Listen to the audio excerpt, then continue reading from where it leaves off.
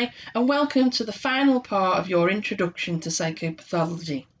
And in this session, we'll practice your A02 skills and make sure that you're able to decode some exam questions ready for when you attempt some in the near future. Let's start by making sure that you're clear on what we mean by A02 skills.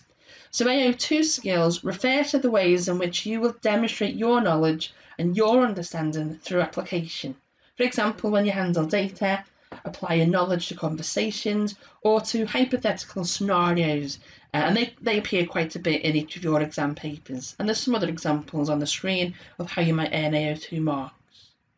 So let's begin by taking a look at this question on the screen.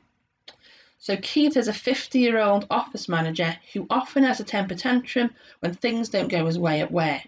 When he goes to speak to his colleagues at their desk, he often invades their personal space by standing too close to them, which makes them feel awkward. When one of his team informed him their brother had died, he laughed out loud. And the question underneath, identify one definition of abnormality that could be applied to define Keith's behaviour. Justify your selection. Explain one limitation of abnormal behaviour in this way, and that question's worth 6 marks. Now, you won't be able to answer this question, not at the moment, but you will do in the near future. But what is good practice and a good habit to get into is to start decoding the questions and identifying where your skills are being tested. So in this question, we can see that the A02 skills are being tested, and you can see this in the red highlighted area. So even if we can't answer the question, we don't know the content, what we can start looking at is which parts of the question should I be picking up? Which parts of this question is triggering my A02 skills? And we can see that there clearly on the screen. So over to you now.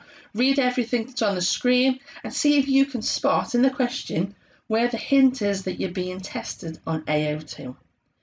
Pause the video for 3 minutes while you make your decision.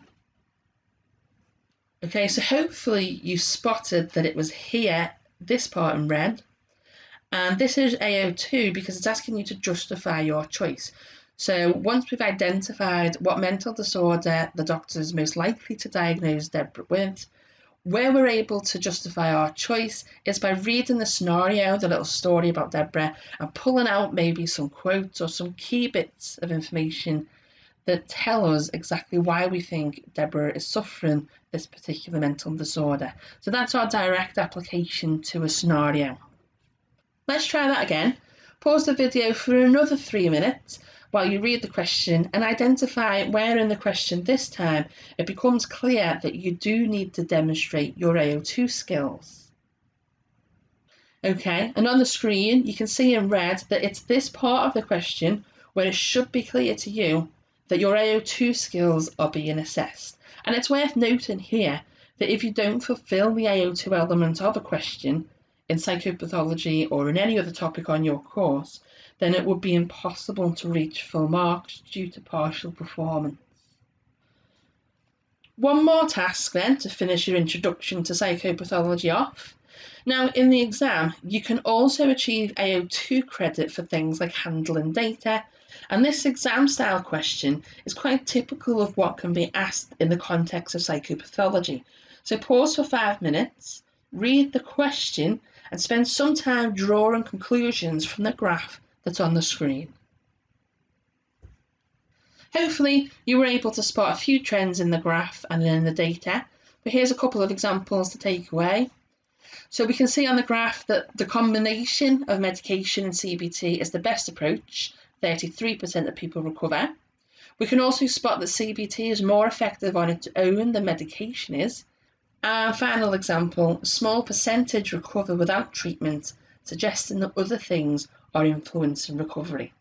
So overall, what you want to do in these types of questions is keep focused on the conclusions drawn rather than just the data.